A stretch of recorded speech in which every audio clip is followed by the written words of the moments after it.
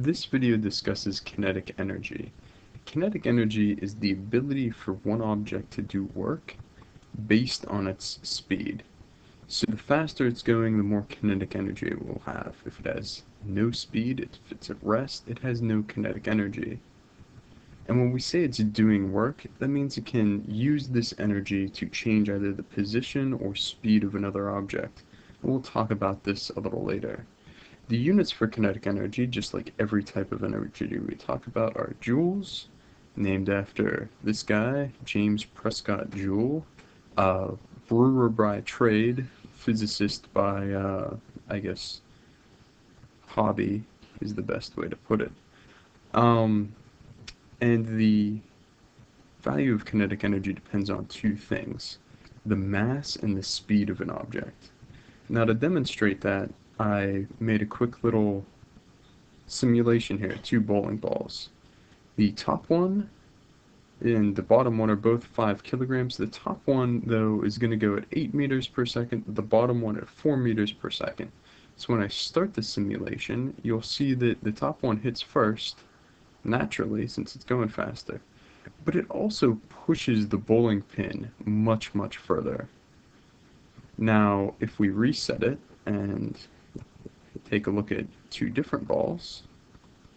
Now, the top ball here has 5 kilograms of mass.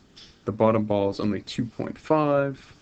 So we'll expect that the bottom ball does not do as much work as the top ball does. So when they hit,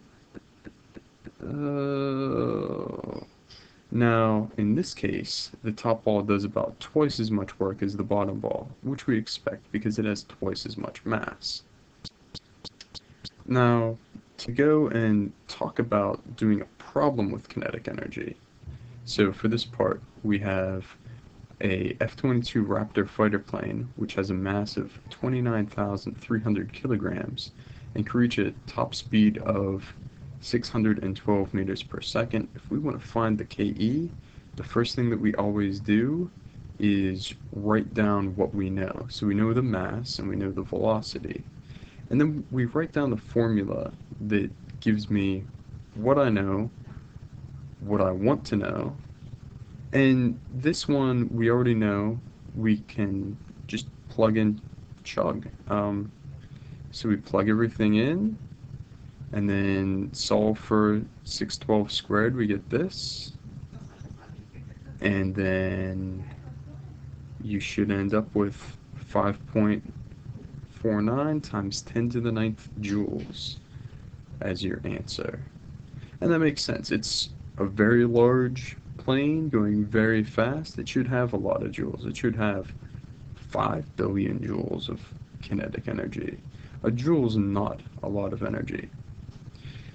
If we wanted to do a harder problem, so say finding the velocity of a 49 kilogram deer with 1700 joules of kinetic energy, we're going to do it much the same way. We write down what we know, and then we write down our formula. So, in this case, we have 1/2 mv squared, and we want to solve it for velocity in this case. So we want to get that v by itself. Okay, things aren't cooperating, so we'll make our own v real quick.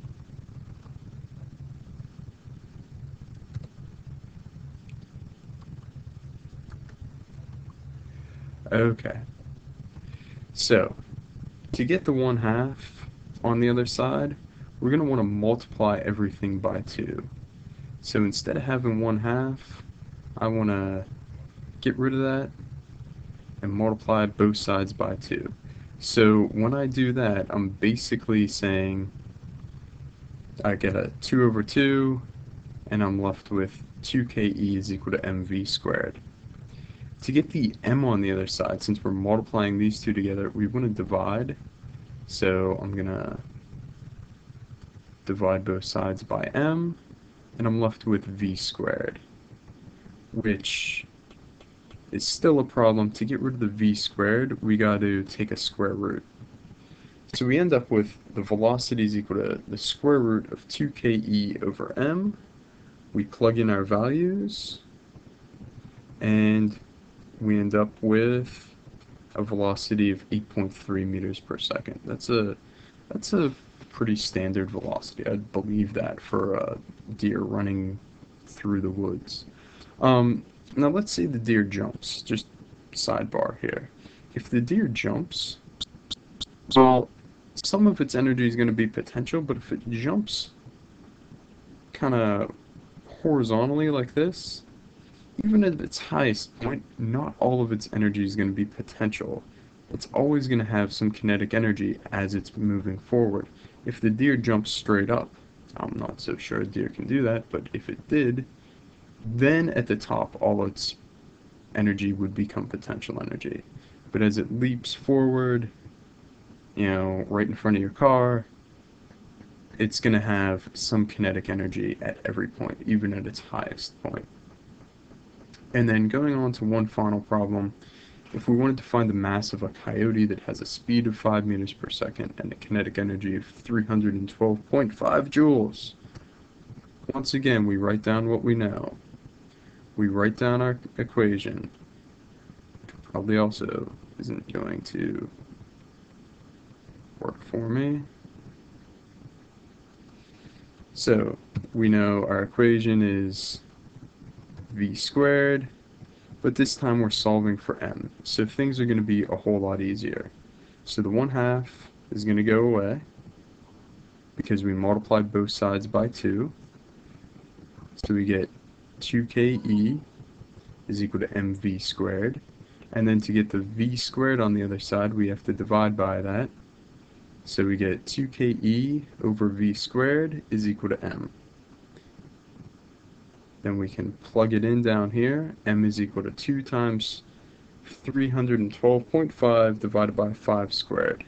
Simplifying the math a little bit, we get 625 over 25 and a mass of 25 kilograms. So there we go. That's kinetic energy and 3 different kinetic energy problems that you could have.